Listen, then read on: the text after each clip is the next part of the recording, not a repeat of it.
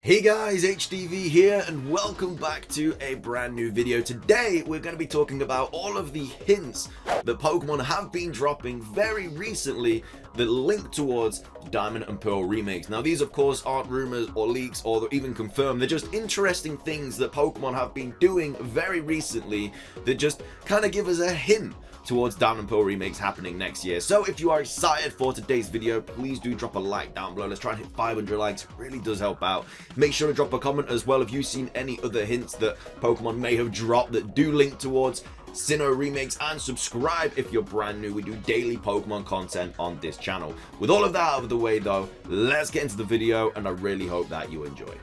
So starting things off, and the biggest hint that Pokemon have just dropped is the Space Sunrise live event. So if you don't know what this is, obviously I'm going to be reading this article. It'll be linked in the description down below. It's from Game Revolution.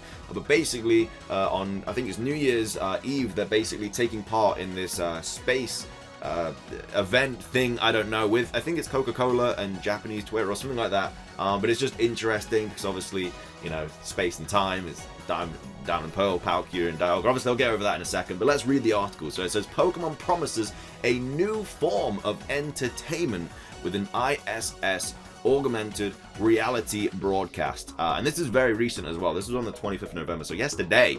And it says a Pokemon augmented reality broadcast will be taking place via the International Space Station during the upcoming Space Sunrise Live 2021 event for New Year's Eve. No, really.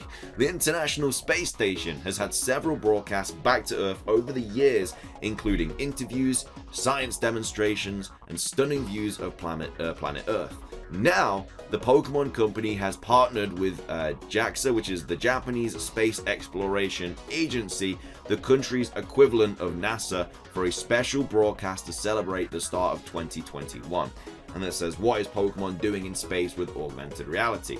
So it says the upcoming Space Sunrise Live 2021 event, highlighted on Reset Era, will utilize the Japanese experiment module nicknamed Kibo for a special Pokemon broadcast.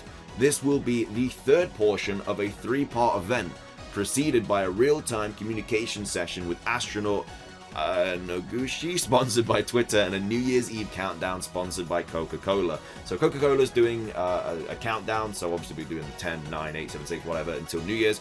And then also Twitter are doing something as well. But Pokemon are also taking part in this event.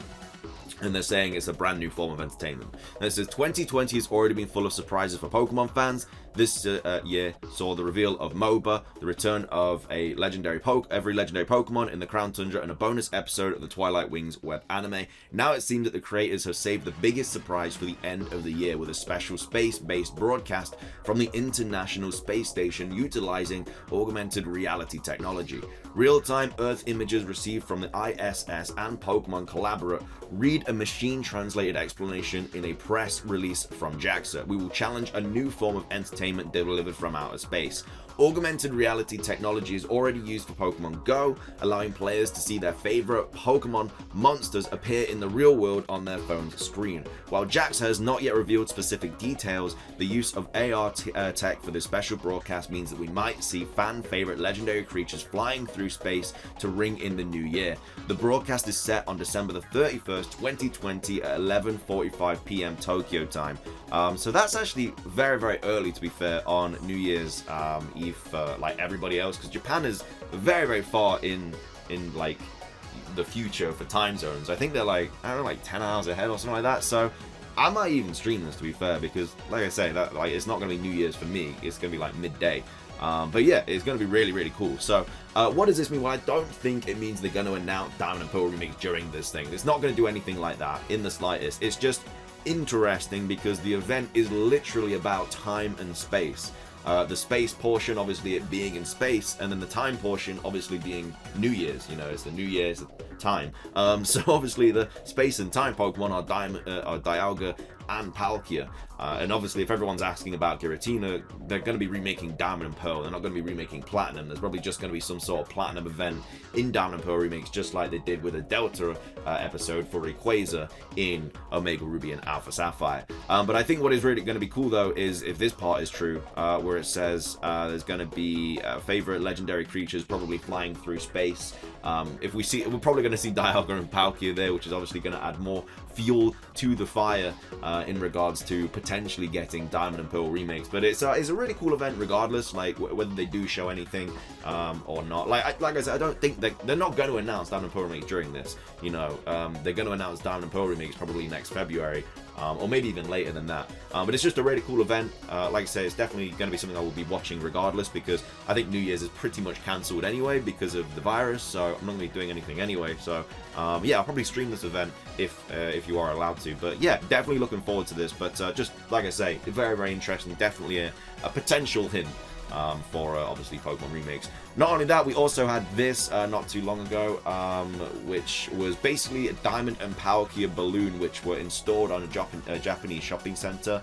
I think there was a bunch of other balloons installed as well, but I think the people just took pictures of these ones just because obviously it's adding more fuel to the fire for Diamond and Pearl remakes. But again, just something to take a look at. I think this was like a couple weeks ago. I think it was on the 14th of November that this kind of started appearing. But like I say, Pokemon have done this a lot in the past. You know, they do a lot of kind of hints and stuff towards the next game. I think for Sword and Shield they had somebody literally holding a sword and shield and said something along the lines of like coming soon or whatever, and then as well as that, they also obviously did the Pikachu with the Luigi hat with like a Pokeball, which was like for Let's Go. So they obviously do, like, they drop a lot of hints leading up to the next games.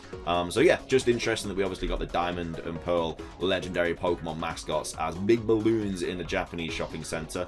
And then obviously we also had this. Now this isn't obviously a massive hint, but it's just something I wanted to include in the video anyway, because I think people would like talk about this in the comment section. So Pokemon basically tweeted this out yesterday where they said the world shook when the Arceus and Dialga and Palkia GX tag team card was first introduced in the Pokemon TCG Sun and Moon Cosmic Eclipse expansion. What's the best part of having this tag team in your deck, trainers? So obviously it's just a Pokemon card for Arceus, Dialga and Palkia, but at the same time I think it's because it's Dragon Month. I don't know why Arceus is there, obviously, because it's not a Dragon type, but apparently this card is like a year old now, and like I say, it says Dragon type month there, so don't know why Arceus is there, but it is. So I think it was more likely for that. But just interesting that they've brought this card out, not brought it out, but kind of like talking about it whilst all this stuff is going on as well. But again, it's probably just because it's a year old, nothing too crazy there. So yeah, a lot of Diamond and Pearl remake hints have been happening. I'm sure will be happening more so in the future. So yeah, I'm guessing a lot more stuff is going to pop up. Obviously we still have this as well, which I think people are kind of forgetting about, but it could just be a hint that they dropped ages ago, ready for next year. They've done that in the past as well. They have dropped hints like years before, and then obviously it happens.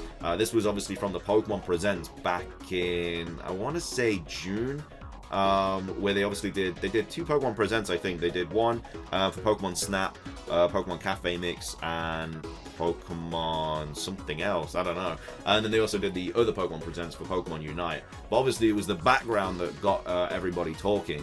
We obviously have the Shadow Pikachu there, which a lot of people thought it was relating to Pokemon Colosseum, because we also have Umbreon and Espeon here, which is obviously Colosseum, that's your starters, and obviously a Shadow Pokemon. But then over here we have like Politoed, Sudowoodo, Ampharos. I don't know what these things are. I think it's like a gold Pikachu or something. But we have the Generation 8 starters there with Sword and Shield. We have a Pokeball case thing here. I'm not sure what that is. We have a Sandshrew and an Alolan Sandshrew there. I'm not sure what that means. Maybe just hinting towards maybe more forms in the future. But this is the interesting part, where we obviously have Ho-Oh and Lugia, we have Lapras and Mewtwo there, we have the Generation 2 starter Pokemon, I'm pretty sure Meganium is behind his head, and then we have Typhlosion for Alligator, we have the Legendary Beast being Entei, Raikou, Suicune, we have Slowpoke there, which is obviously for the Slowpoke well, but then we also have Detective Pikachu here as well. Now, of course, Detective Pikachu 2 is apparently going to be coming out next year. There has just been that insider leak which has said that Detective Pikachu 2 is happening next year. But again, at the same time, there's nothing here about like Pokemon Snap. There's nothing about Pokemon.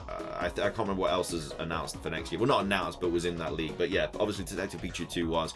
So just interesting that we have them. But then we also have Pokken here as well. We have a Let's Go box there.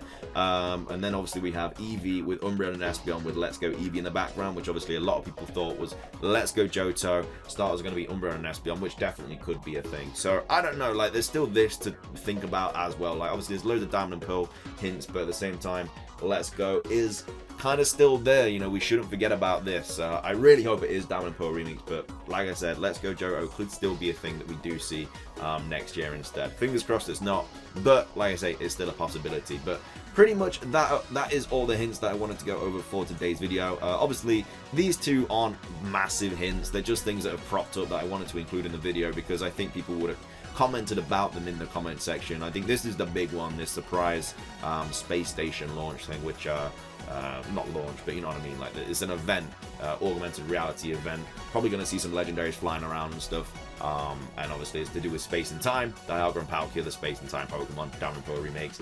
Who knows? But yeah, just some fun hints. Like I said, this isn't a rumor or a leak or anything. It's just some hints that have literally popped up that I wanted to talk about today. So yeah, if you guys did enjoy the video, please do drop a like down below. It really does help out. Let's try and hit 500 likes. Be sure to leave a comment. Have you seen any other hints? I know they're also doing like Uxie, Azelf, and Mesprit in from Generation 4 in Pokemon Go at the moment, but I think that Kyurem's also on its way as well, so I didn't really take any notice of that. But of course, subscribe if you're brand new, do daily Pokemon content on this channel. Everything from me. Have a fantastic rest of your day, and until next time, peace.